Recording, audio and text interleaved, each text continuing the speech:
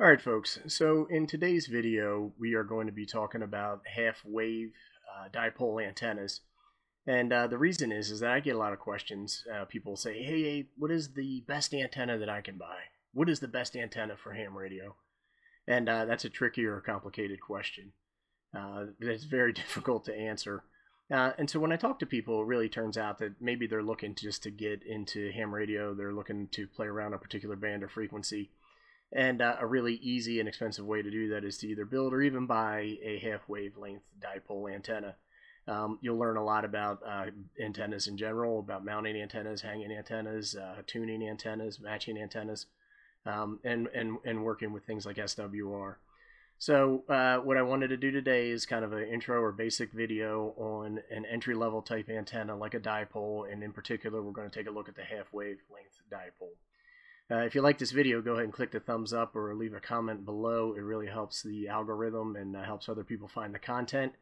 I'd love to hear any questions or feedback that you have, constructive criticism about anything that we cover in the video. Go ahead and post that below, and then as always, subscribe. Thanks for watching, everybody. Let's go ahead and get started.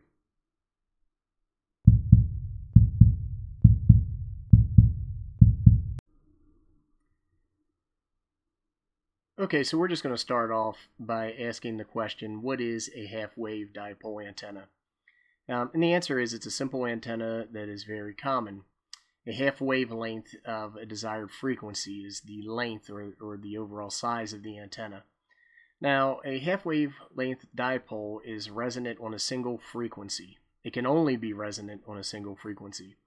Now, you'll hear people say, oh, I cut my dipole, or I bought a dipole for the 20-meter band or for the 10-meter band. Well, that means that the frequency that it is resonant on is within that band, and it's close to resonant on most of, if not all of that band. But it can only be truly resonant on a single frequency, and then you compromise as you move across a spectrum of frequencies. A half wavelength dipole has two equal radiating elements. Each is a quarter of a wavelength in length. Now an example would be a dipole for 20 meters is 10 meters in length with two 5-meter elements. Seems pretty simple, right? Here you can see a couple of examples of half wavelength dipoles. It's essentially two wires connected to a center or feed point, and then typically you secure the end with insulators, and in this case these are sometimes referred to as dog bone insulators. I did want to note at your feed point, many people will use a choke to reduce RFI or radio frequency interference from coming back on your transmission line, impacting the quality of your signal, and potentially introducing RFI into your ham shack and messing with your radio. Many people will refer to this choke as a balun. Sometimes they'll call it a one-to-one balun. And that is just the way it is. They use different names for different things, but the appropriate term is a choke because you're choking out the RFI. I want to talk a few minutes about the types of dipole antennas. Here are some diagrams that I put together of different types. But some of the more common ones you'll see are a flat top, an inverted V, and a sloper. Those three are depicted here and should be pretty easy to detect. Basically, your radios are a quarter of a wavelength long. They attach to a center connector or feed point. That's where your feed line comes in, and the feed line goes back to your radio or to a tuner or an ATU at the radio. There are some things such as multi-band dipoles like a loaded dipole or a fan dipole. We'll take a look at some diagrams of them. And there are a lot of other types of dipoles, half wavelength dipoles, that we're not going to discuss. There are many, many types of dipoles, and you are really only limited to your imagination or the imagination of other antenna designers. So in terms of multi-banded dipoles, I did want to mention the loaded dipole and the fan dipole. So on the left, we have an example of a loaded dipole, and what that would use are inductance coils, or potentially traps that electrically lengthen or shorten the radials on your dipole. And when this happens, your dipole can be resonant on more than one frequency, or it can work on more than one band potentially. And you do this by adding or removing reactance to your antenna.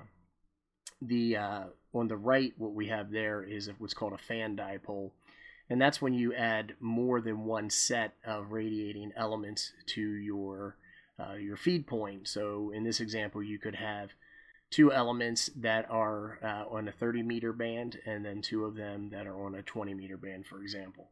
Or you could have 40 and 30, or any combination. And some people will actually add more than what we have here. So you'll see a fan dipole that can operate on, let's just say, 80, 60, 40, and 30.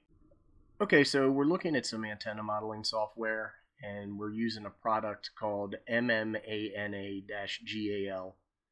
Let me go ahead and open up a file. It comes with some sample antennas in here that you can play around with and test out and try out. And this is just a 20-meter dipole. And the first thing I want to do is take a look, and here is an X, Y, and Z axis where I can see the antenna here. And that is set up to radiate in free space. So if you look here under ground, it's set up for free space. So what I want to do is I just want to start the calculation on this antenna. And it comes back with the data set. And here you can see the SWR is set at 1.43 to 1. So if I go over here to far field plots, I can see a radiation pattern. In this example, the antenna is running east to west right here, or maybe west to east, I'm not sure, depending upon your orientation. And you can see these two lobes, and what that shows is the gain or the radiation pattern. So to the north and to the south, this antenna is going to have the most gain and work the best. To the east and west, you do not see the lobes, and as a result, you have less gain, and the antenna won't work as well in that direction. Now I want to take a quick look at the 3D representation of this. So here you can see the radiation pattern, and I can turn this, and it looks basically like a donut, but here it is oriented up and down. And because this is in free space, there is no effects of the ground. And one of the things I wanted to talk about was the effects of antenna height and ground systems and how that affects your radiation pattern. So let's go ahead and take a look at that. So in order to do that, the first thing we're going to do is come back over here to calculate, and then we're going to pick real ground. And we are going to start the calculation again, and we're going to go back and we're going to take a look at our far field plots. And as you can see, the pattern has changed. It's less dramatic on the east to west, going down into the lower gain area, and then here you can see the radiation pattern has developed some lobes. So let's take a look at those lobes in 3D. And then you can see that this is, because the antenna is now not in free space, like an isotropic radiator, it is 20 meters above the ground. Now let's go back over to calculate, and I did want to take a look at this plots. And when you do this, I can come over here and take a look at SWR, and we will look at resonance. And then you can see that the antenna is most resonant down here at 14.15 megahertz. Here you can see it at what the antenna was designed to be at 1405. And our SWR is under 1 to 7, and it's lower, it's below 1 to 6 here. One of the things I wanted to do is show the effects of height. So here we're at 20 meters. Let's go and drop it down to 10 meters. Start the calculation, and then let's go back to far field plots. Now here you can see that the lobe has changed, and then you can actually use this tool to measure your gain at different elevations. Let's take a look at our 3D field here, and so you can see how it changes the radiation pattern that we talked about.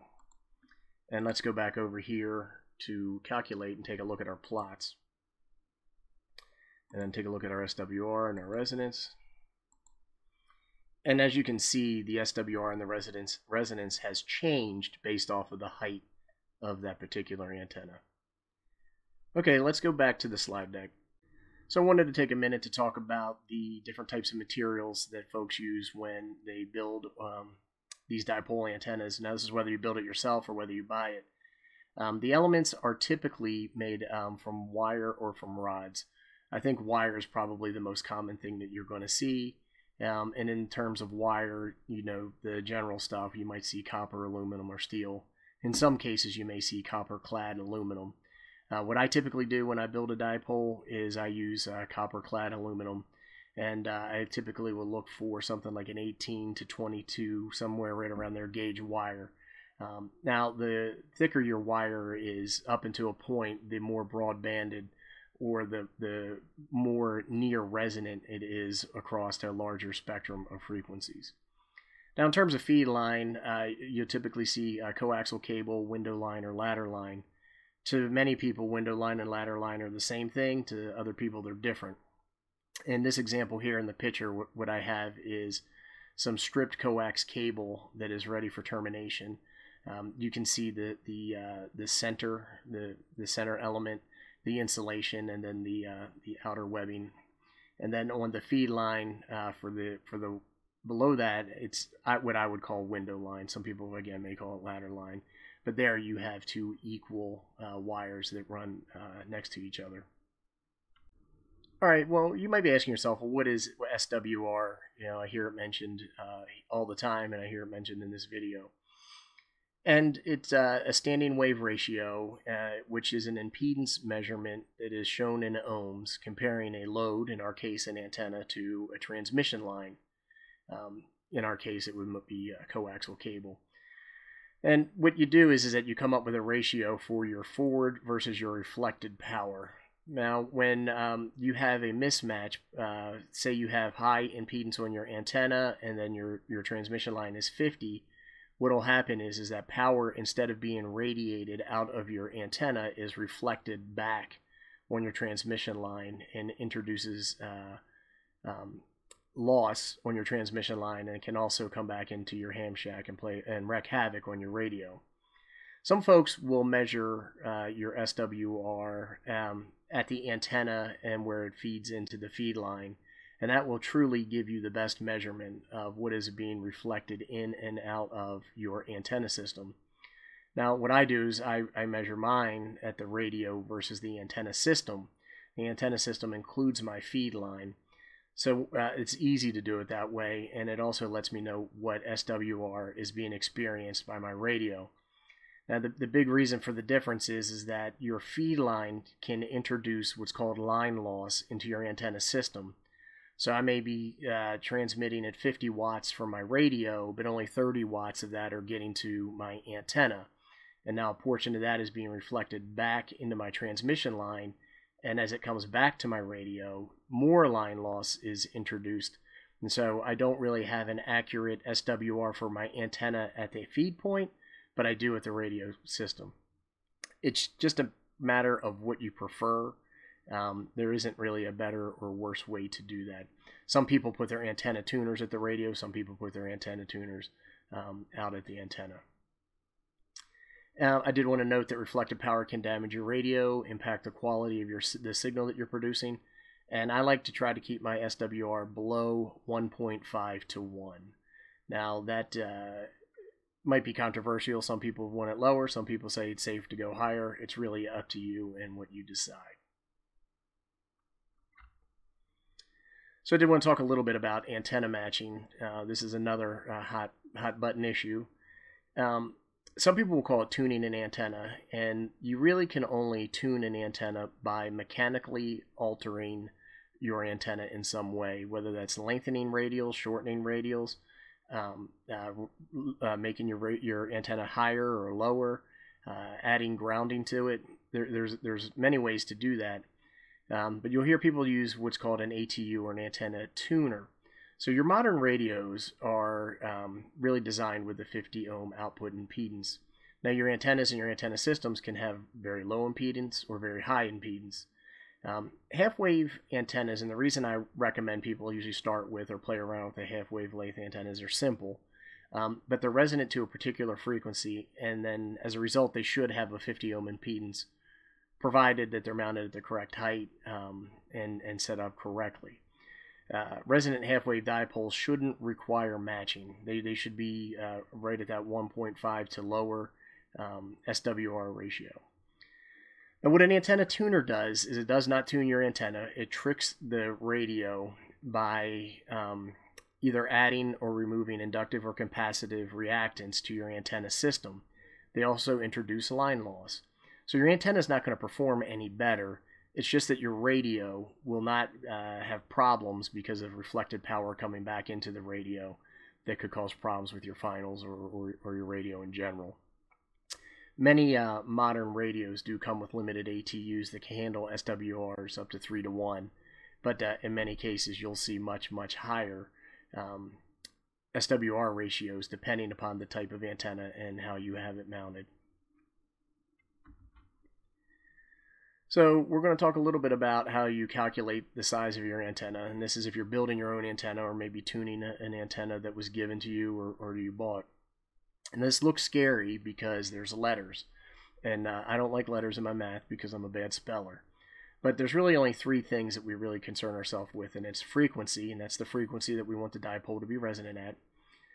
We have the length of the antenna represented by L, and that's the total length, and then the element length represented by E, which is the length of each radial or element. So there's two formulas. The first formula for calculating the length of your antenna is 468 divided by the frequency. Now we want to take the length of that antenna divided by 2, so we get our element length by taking the length and dividing by 2. Simple, right? So in this example, we take 468, we divide that by 14.2 megahertz, and that gives us a length of 32.957 feet. Now, in order to figure out how I want to cut my elements, I would take 32.957, divide that by 2, and I'm targeting 16.478 feet. Now, I would probably cut those radials a little bit long because I can trim them back as I go through a tuning process. So when you buy a dipole or you build a dipole, there's some useful tools that I wanted to point out. The first is a dipole calculator, and the one that I use is West Mountain Radio, and it takes that formula and throws it out the window. You don't need it. So you just type in the frequency in the calculator, you hit the calculate button, and it gives you the overall length and the element length of your antenna.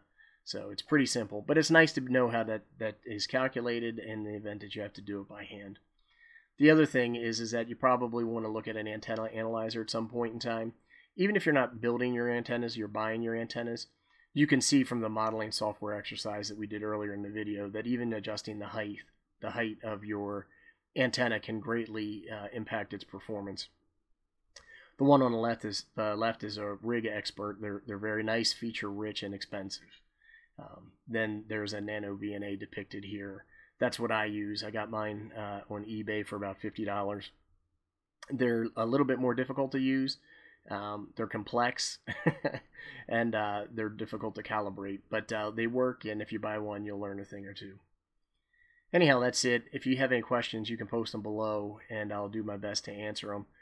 Any kind of feedback or constructive criticism, I'd love to hear it, so go ahead and post that below. If you like the video, go ahead and click the thumbs up, share, or subscribe. You know the drill. Thanks for watching, everybody. I really appreciate it.